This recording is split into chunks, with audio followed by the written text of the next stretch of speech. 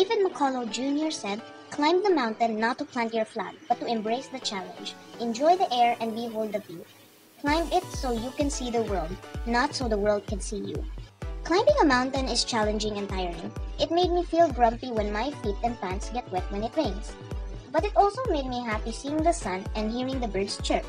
I had a unique experience when I needed to pass off and there weren't any toilet around. So I had to dig a little dirt and find a good kind of leaf to wipe my bottom. That was so organic and natural. I also got amazed to see giant trees along the road. I am so thankful to God for creating marvelous creations to behold. It makes me want to go back again to the mountain. For professional climbers, their goal is to see and experience the most challenging and difficult treks and peaks in the world, but most of all to conquer Mount Everest. Mount Everest is the highest mountain on Earth and is still growing for about 2 to 4 centimeters every year. It is crowned as the tallest mountain in the world. Everest is over 60 million years old and can be found in the Himalayas, the highest mountain range in the world. Its peak is on the border of Nepal and China, and the air on top is too thin for human beings to live.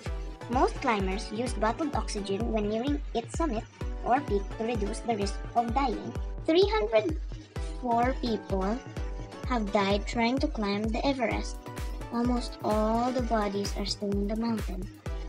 Mount Everest was named after a British surveyor, George Everest, in 1841. It is called Chumulungma, meaning Mother Goddess of the Universe in Tibet, and Sagarmartha, meaning Goddess of the Sky in Nepal. The first people who reached its peak were Edmund Hillary from New Zealand and Tenzing Norgay from Nepal on May 29, 1953. The youngest climber, Jordan Romero of USA, age 13, reached the top on May 23, 2010. And the oldest man, Yuichiro Miura of Japan, at the age of 80, reached the peak on May 23, 2013. It takes 2 months to climb Mount Everest in order for the body to adjust the high altitude. Would you climb the tallest mountain? Me? I'd get frightened to climb the highest peak on Earth, but I would take the courage so I can reach the top. Just like many mountaineers dream, Mount Everest is the ultimate climb. Have you ever wondered if a Filipino reached this paramount? I got very lucky and favored to see in person and hang out with one of the 3 Filipinos who first conquered the Earth's tallest mountain, the Mount Everest. Hi everyone, good day to all of you. I want to share with you about one of the 3 Filipinos who reached the most highest peak on Earth. And I would like to introduce you to Mr. Erwin. Hey. What did you practice on? We eat in Mount Everest to survive is we eat 80 to 90% carbohydrates because carbohydrates is very easy to convert into energy. How do you sleep in Mount Everest? We sleep in Mount Everest is not normal because of the thin air, so the oxygen from at the summit is about 1/3. So from base camp, the oxygen there is 50%. So we sleep like a chicken. We sleep, then we awake, then sleep again. So it's like a chicken. How long did you train? We train for 3 years because we live in tropical country. So we don't have ice and snow in the Philippines because we are very near in equator. So we need to train, we need to study. How long did it take you?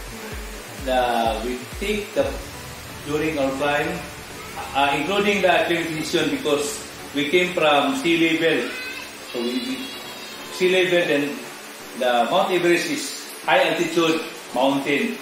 So if you go directly from sea level, we go directly to base camp, so you will die. So we need to acclimatize. You climb, then go back so that our body will adjust the high altitude. So it takes more than 3 months to summit Mount Everest. How cold is it there? The minimum, because Mount Everest is like if you have North Pole and South Pole, Everest is considered also Everest Pole. So the ice is whole year round. So the minimum temperature there is about minus 10 degrees. If you have bad weather, so it slow down, it takes about minus 40 degrees Celsius. Last question. Why did you climb Mount Everest? We climb Mount Everest because if we are sports, our ultimate goal is Olympic. So we are mountaineers, so our ultimate goal is the highest mountain or the highest peak on earth, which is Mount Everest. What can you advise aspiring climbers? I advise aspiring climbers, we need to study first, then you train step by step, because especially for us, we live in tropical country, very difficult in climbing an alpine environment.